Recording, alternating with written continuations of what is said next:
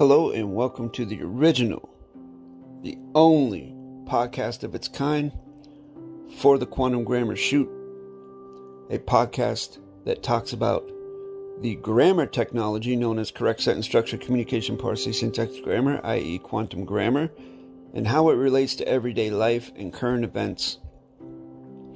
And I am your host, Jason-Matthew Glass. This is a podcast of opinion where I share my thoughts on a psychological level of how one would use this technology navigating through everyday now space and other related subjects. Hope you enjoy.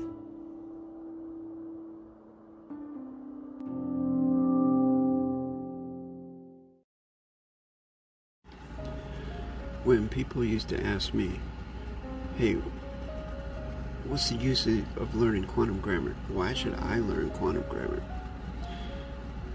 I kind of took it as they want me to sell them on something. They want me to convince them of something. And if anybody approached me in that manner, then I would just come to the conclusion that they're not ready for it. If they need to be convinced about it, then they're not ready to learn it. They're not in that continuum space to learn it. Not prepared, don't have the neurological pathways to go down the road to the facts. Now at this now space juncture, I'm thinking about it a little bit differently. And I'm going to give you an analogy. I think a pretty darn good analogy. It's one that I use a lot with regards to other subjects, and I'll use it here. I use the combat arts analogy, meaning if you train in a combat art and you become proficient at it in training, and you never have to use it ever out in the street until one day you are in a situation where you have to protect yourself or you have to protect your loved ones. And you are able to do so. You are capable of doing so because you learned how to fight. You learned a martial art. And you were able to take care of that situation because you had that training. You had that knowledge at your disposal. You had that tool sharpened and ready to go on your tool belt. You know, same thing with whatever other type of protection you may have. And it's the same thing with quantum grammar.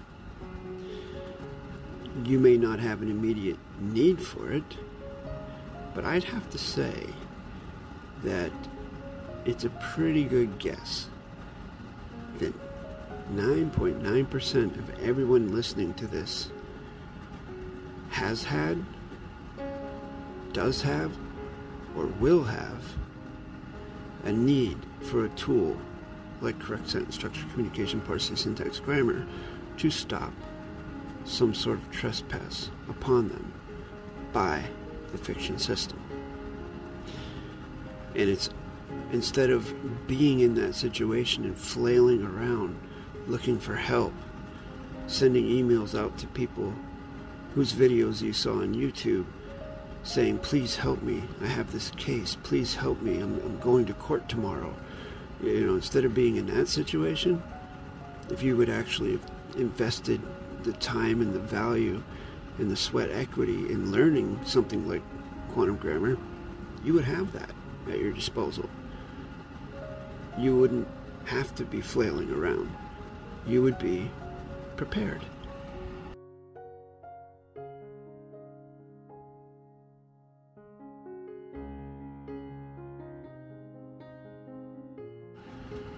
Invariably, I get approached by people who have been down the common law road. Those who have used it and have been successful with it to some extent, but still can't quite get the end conclusion, the desired end conclusion that they want. That the fiction system will not leave them alone for one reason or another. Please don't misunderstand what I'm saying. common law works great for some people. Some people are able to keep up with it and are able to stay on top of the constant changes and modifications and codes or whatever that the fiction does, and they're able to research all that stuff and keep up with it, and they're doing great.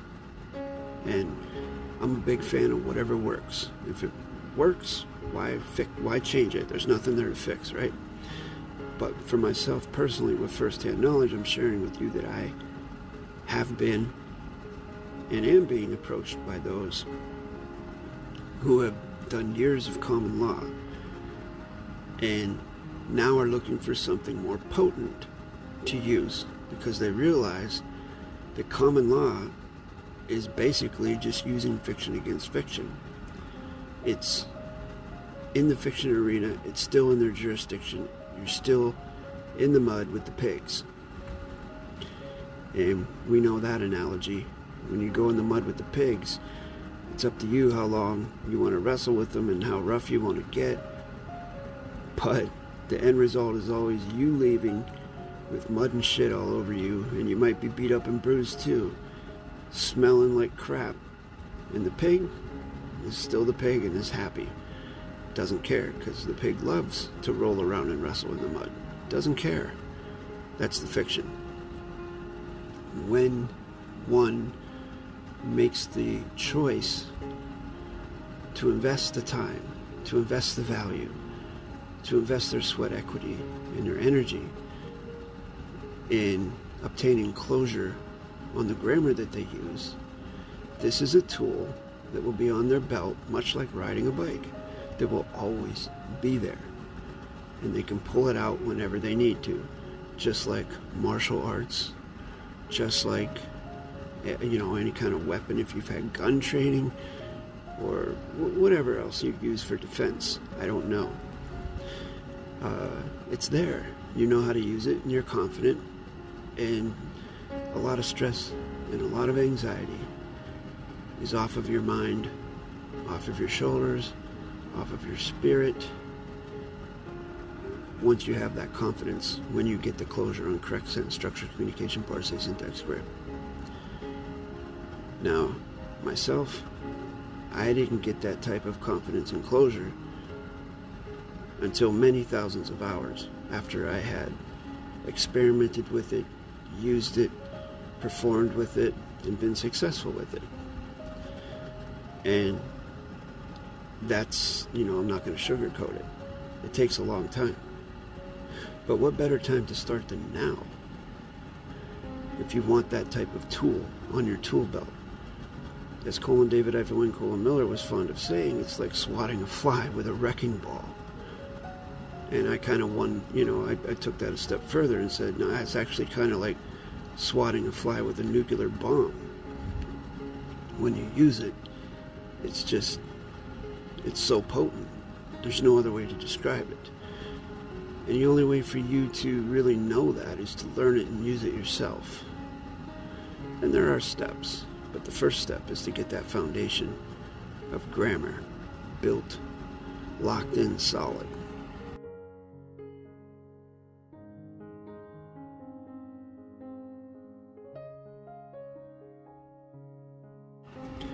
Unfortunately, I've also had people who have contacted me wanting to learn the grammar, who have been learning the grammar, or actually been involved with groups that claim to have closure on the grammar and claim to have some sort of knowledge about it.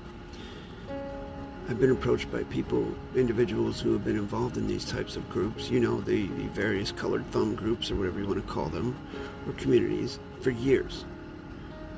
2 years, 3 years, 5 years, 10 years. And they still don't have closure on the grammar. I had one fellow contact me 2 years ago who was involved with one of those thumb clubs. And he was asking me grammar questions. He never did a workshop, but we did have a consultation. And I gave him some closure on the colon mechanics, how that works, forwards and backwards. The quantum grammar, quote-unquote, shorthand thing that I came up with. And I directed him toward the video that I have that gives closure on that. 2 years later, he recently contacted me again, asking the same question about the colons. Now, my question was, if this guy is involved with these thumb clubs and these so-called authorities or commanders or chiefs on this grammar, then a simple thing like that, within 2 years, why wouldn't he have closure on something like that? It doesn't make sense. But then again, it does make sense when you look at what's going on in those venues. And as I've shared with the listeners in the past, if you're familiar with my podcast and my videos, it's my opinion, it's my conclusion that those clubs and those authorities and those individuals have gone completely into the fiction. They're using quasi-quantum grammar that, to the untrained eye, seems like it's something special, but it's not correct, and it definitely does not hold or maintain the mathematical interface on the grammar forwards and backwards. The sentences do not hold the same value forwards as they do backwards. And the way you can certify that is to simply challenge one of those sentence authors to read their own sentence backwards and see what happens. So it is a very potent tool to have in your tool belt. Again, it's just one tool out of many that you can use, but I must reiterate that it's better to learn something like that, like quantum grammar, or like a martial art, or like gun safety, things like that, protective measures. It's good to learn those things before a situation presents itself to you, because you may walk around thinking that you'll be able to take care of yourself, and then you're in that situation and suddenly you feel like the emperor with no clothes. You can't explain what you're doing. And that's another thing. I'll go into that in the next segment about those individuals from those thumb clubs that have contacted me. That's what they find happens to them.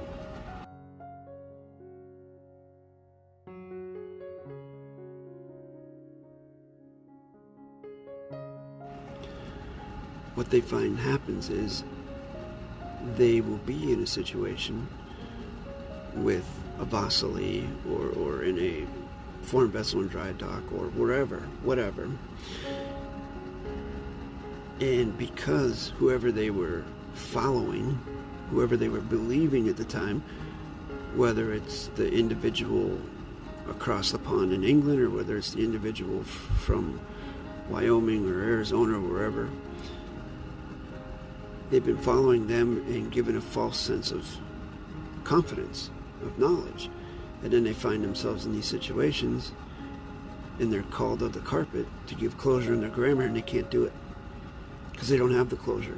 All they can say is, well, so-and-so said so. Well, no one is going to take an appeal to authority as an authority. Knowledge is authority. And if you don't know why an adverb is an adverb, a verb is a verb, if you don't know what an adjective is, if you don't know what a pronoun is, if you don't know why adverbs and adjectives are modifiers and how they modify, if you don't know what a positional is, if you don't know what a lodial is, if you don't have closure on what a fact is, you'll get eaten up. At the very least, this grammar won't work for you the way you think it will, and you'll think it's a bunch of malarkey. At worst, there could be damages. You could go to prison. It just depends on the situation that you're involved in. And that's what these individuals from the thumb clubs, and also from the ones that buy the plenipotentiary judge whatever ships for a price, they find themselves in these situations.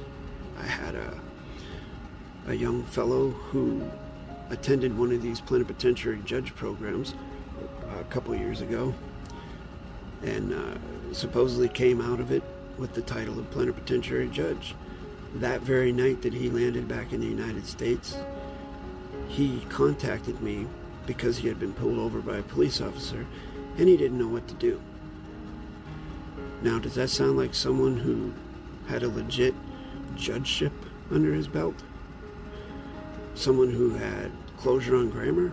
No, it doesn't. And that's the problem with these things. So again, for a third time to reiterate, it's always good to have these safety precautions, these concepts of Aegis under your belt to protect your vessel and to protect your loved ones. And one very potent, very powerful Aegis technology is the correct sentence structure, communication, parsing, syntax, grammar. If you're interested in learning it, go ahead and check out my YouTube channel, www.youtube.com/Jason Matthew Glass.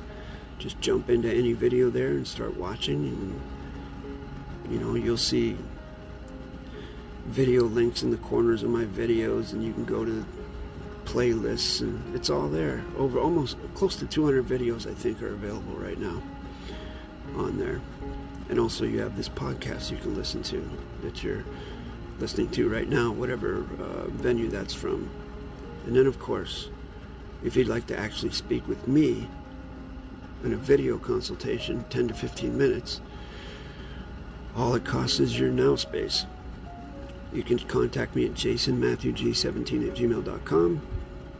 You can ask me a grammar question, or you can apply for my correct sentence structure, communication, parsing, syntax, grammar, confidential workshops. Thanks for listening, and I'll catch you next time.